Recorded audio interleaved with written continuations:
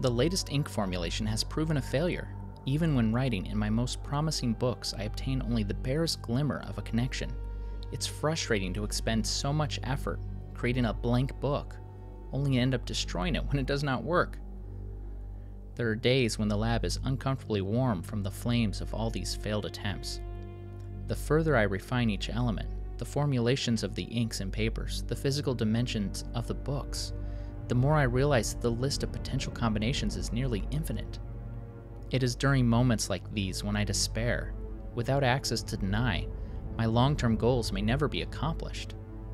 Nevertheless, there are avenues of research which remain to be explored. I am discontinuing regular observations of the stars beneath the fissure.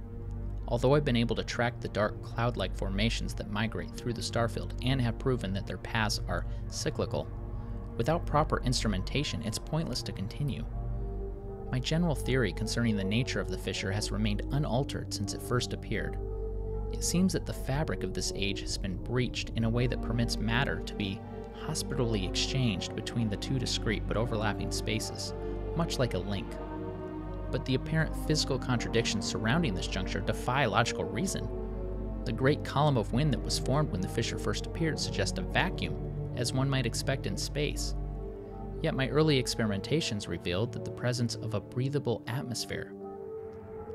That Atrus and Catherine threw themselves into the void is further evidence that it might be safe to travel, but without knowing its true nature, I cannot take the risk myself. It is also difficult to say what would happen if I were to reopen it after so long, but it is likely that the result would be catastrophic, given the changes that have occurred in this age since that time. Maintenance on the steam vent caps completed. I am extremely pleased with the continued success of this system. I believe the construction had been true to the deny designs of my memory. Another example of the superiority of the deny technology. It's ironic that Atrus and Catherine unwittingly provided me with such a convenient source of power. As with many of my views over the years, my thoughts regarding the origin of the fissure have changed. I have recently begun to wonder whether it was actually an unexpected byproduct of the changes Catherine and Atrus wrote into this age during their escape. Certainly by casting their linking book into the void, they trapped me here quite effectively, but I do not believe that Atrus intended the book to be lost in this manner.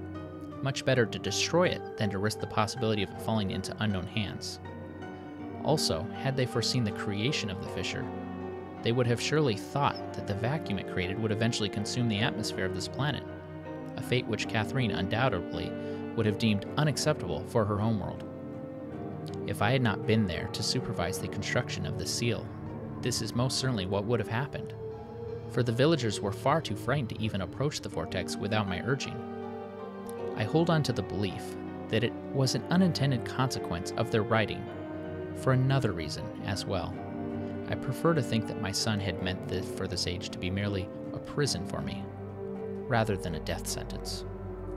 The construction of the imagers has proceeded without fault. It is interesting to see how easily I've been able to adapt the deny technology to mimic that of the Amat. In some ways, the similarities between the two cultures was striking. I wonder if perhaps there had been communication or commerce between the two cultures in earlier times. Maybe Ketis people were even descendants of the deny. It pleases me to think so. No, it's possible that if I were somehow able to supply the books with a power source of significant magnitude, I could surpass the variance enough to facilitate a solid link. It is doubtful that the geothermal cap generators could provide such an enormous surge. Perhaps I could adapt the fire marbles. I've been cataloging the natural elements of this age for nearly 30 years now, yet I still continue to find evidence of the deny's preoccupation with 5. As a boy, it was very clear to me that the number 5 had special significance to the deny society, from the ancient heraldic emblems of the ruling elite to the humble homes of the commoners. It was ubiquitous. Its presence here is obviously a direct reflection of the minds that designed the texts that I used to compose this age. Further proof that through their art, the deny masters were indeed creating the marvelous worlds they wrote, and not, as many have mistakenly thought, merely building links to pre-existing worlds.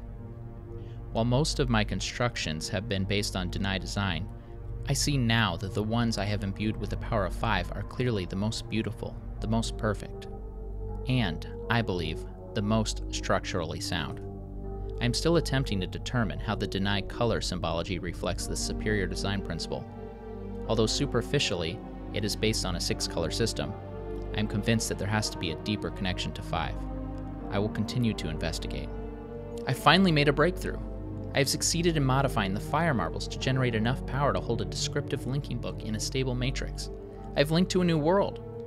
It is a harsh and desolate age, but is nonetheless well suited for my purposes, and so I have designated it my 233rd.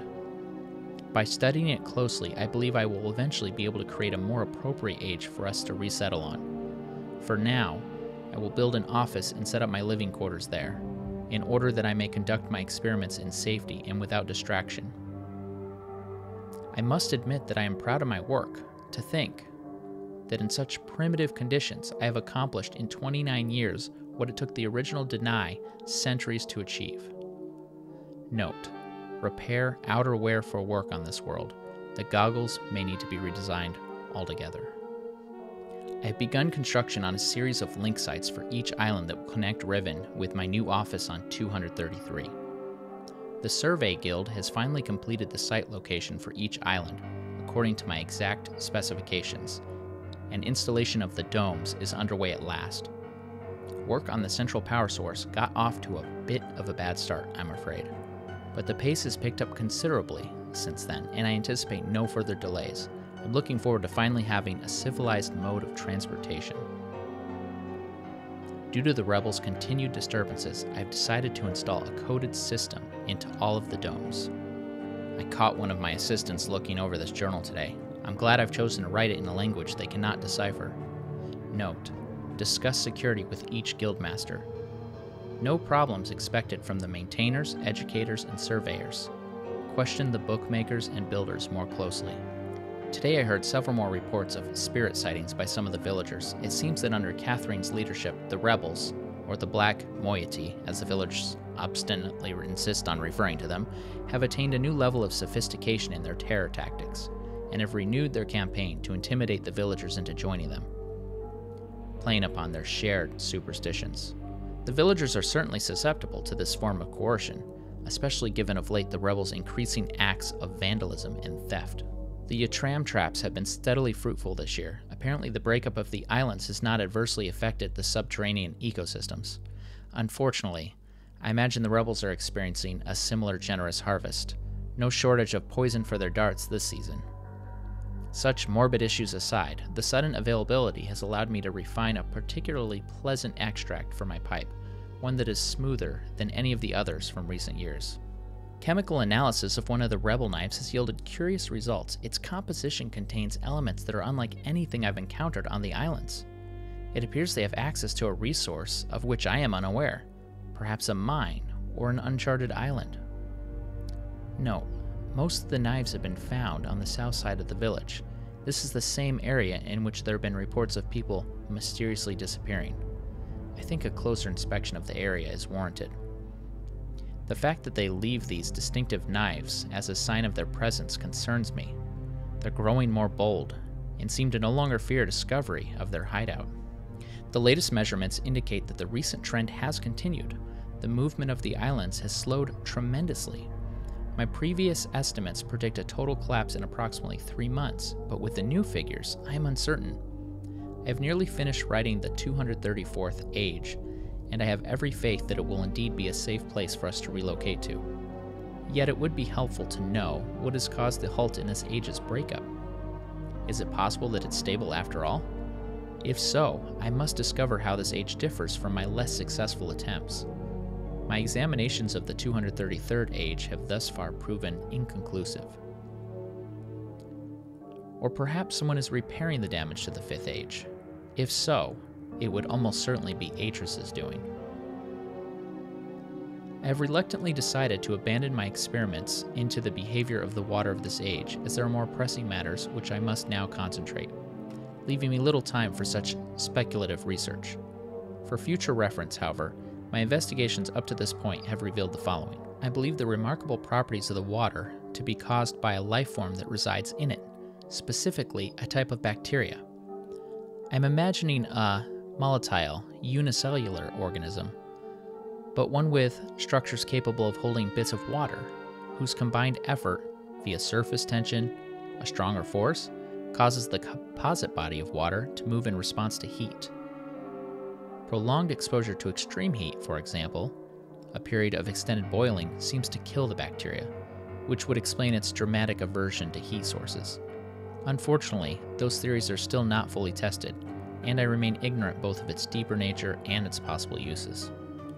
An exciting development. Last night, a squad of maintainers stumbled upon a lone rebel scout and obtained from him a most incredible device.